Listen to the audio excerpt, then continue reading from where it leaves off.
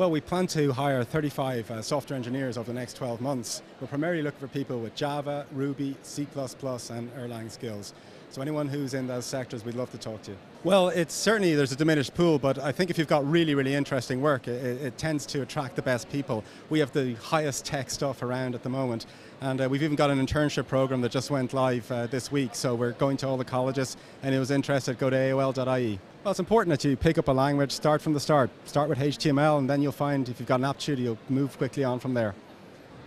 Well, at the moment, in the Irish-owned software industry, we have about 1,500 job vacancies. They're right across the board, but they're particularly in areas like software architect, Java and C++ programmers, product managers, which are very hard to find, not just project managers, but product managers, which are really quite hard to find, internet marketing people, right across the board, but those skills in particular are in very, very short and very, very high demand. So right across the sector, between multinational and Irish, there's about 4,000 job vacancies. Within the Irish companies, as I said, there's 1,500 vacancies, so there are really good jobs here. The average salary of an experienced person is about 80k a year. So these are really solid jobs. What you get is, in an Irish company, you would get, if you like, a wider exposure to challenge and maybe playing a bigger part. What you get in a multinational, I suppose, would be maybe deeper in a very deeper in a specialised area, and obviously the opportunity to join their parent company, wherever that might be. So these are really good jobs, really solid jobs in a very fast-growing sector. So Coder Dojo are here today kind of talking to people who are interested in becoming mentors and talking to companies who are interested in setting up Coder Dojos and generally spreading the good word of Coder Dojo. I think through most Coder Dojos you have like the basics of HTML, CSS and JavaScript, and then various mentors in different locations will teach their skills. So you have some dojos doing Java, others doing Python, some dojos even doing like 3D printing and robotics and weird stuff. So it's a really rich array of various languages across Coder Dojos. I think if they've got any like basic skills, it's most definitely like worth coming along and checking out Coder Dojo and talking to mentors there, and particularly if people are looking to upskill and if they're unfortunately over the age of 18 and too old to come to Coder Dojo. All this stuff is online. It's just like, you know, getting started and point in the right direction. I mentor and help out at mainly the Dublin one, the UCD and Science Gallery one. Yeah, I'm the founder of Libramatic. So what we do is a smartphone and cloud-based library management system. So a huge issue that librarians face at the moment is that all information has to be put in manually. So this is a huge pain on librarians. So what we do is, all you have to do is just scan the book's ISBN using a smartphone, and then we go off to the web and get all the book's information, and it's then stored in the database, so it can be checked in or checked out again by scanning the user's library card or the book's ISBN. Yeah, there's huge support. I mean, there's a lot of big companies here like Twitter and Microsoft that are always helping startups, so it's great support here. So the interest for us here today is basically that we think that there are a lot of people from a business background, people from a technical background who are looking for jobs, but also deep in the back of their brains they've also got that burning idea for a startup company. So we're really keen to talk to them about how NDRC can help to actually turn those good ideas into startup companies, help them think about forming a new venture. That's critical to everything that NDRC does, really. So we're meeting a bunch of techies.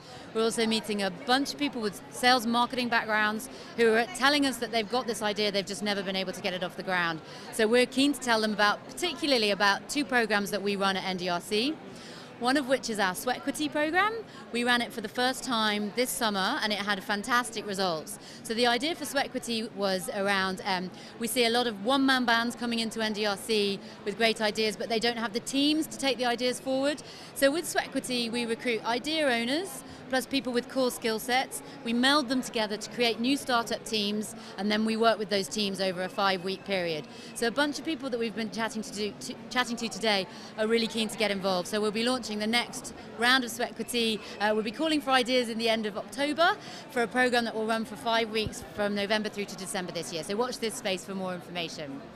The second program that we're telling people about is our Launchpad program. So NDRC Launchpad is for startup companies that are maybe a little bit more progressed. The people who are coming up with the ideas have maybe found their co-founder and they're ready to get going. So through Launchpad, we bring teams into our building for a 3-month period.